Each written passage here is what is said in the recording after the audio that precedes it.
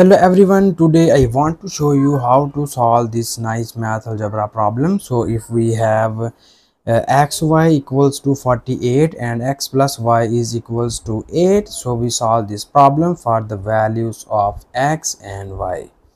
I hope so you like this video, and if you have any other method in your mind, so please don't hesitate to write this method into the comment section. Now here first we call this is our equation number 1 and we call this is our equation number 2.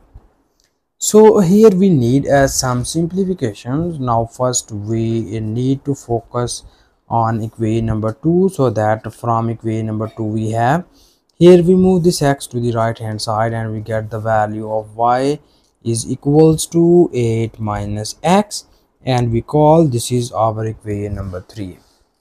So here we need to put this value of y in equation number 2, so we get we convert this equation into the x variable. So after substituting this value of y in equation number 1, so that equation number 1 is implies that we put this value of y here. Okay, so we have this is x times of y, and the value of y is 8 minus x is equals to 48. Okay, so further in the next step we have this is we need to multiply this x on both of these values, and it will be written as 8x minus x square is equals to 48. So further you see here this equation will becomes quadratic in x variable but not into the standard form. So here we need to first convert this equation into the standard form. So for this we move these two values to the right hand side, and it will be written as x square minus 8x. This is negative value. When we move in the right hand side it will become positive.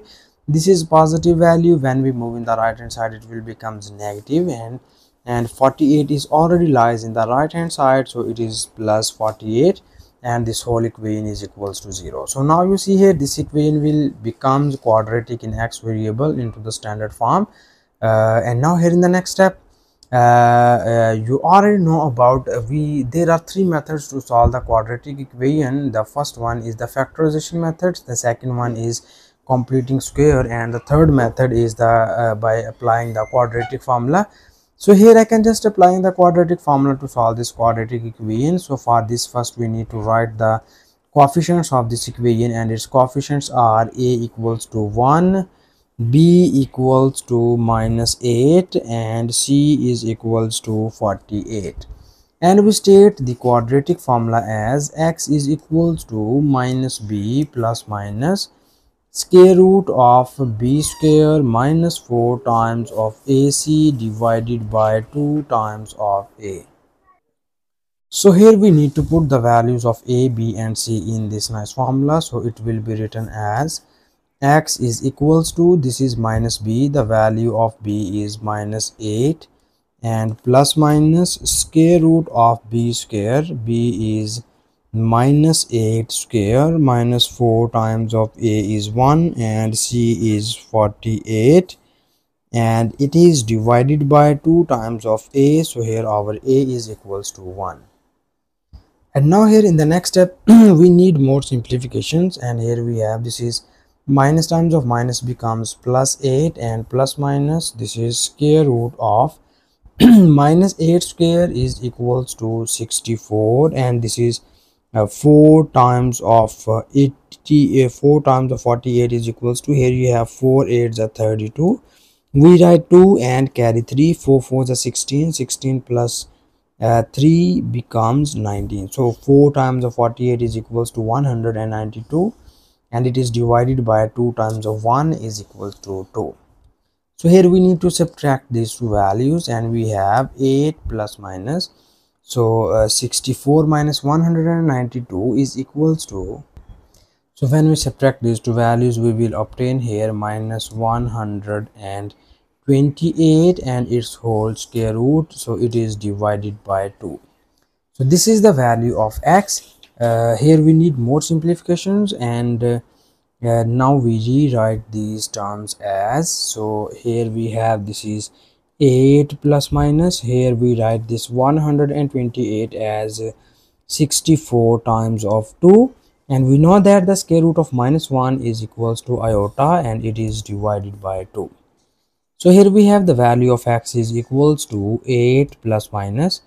Here we know that the square root of 64 becomes 8 into square root of 2 times of iota, and here we already break this fraction, so we write this 2 on both of these values, okay, in this way.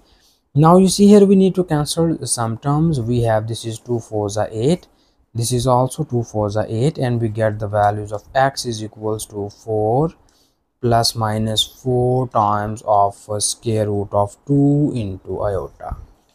So we have these are the two values of x in this problem. So now here from these two values of x we need to find the corresponding values of y.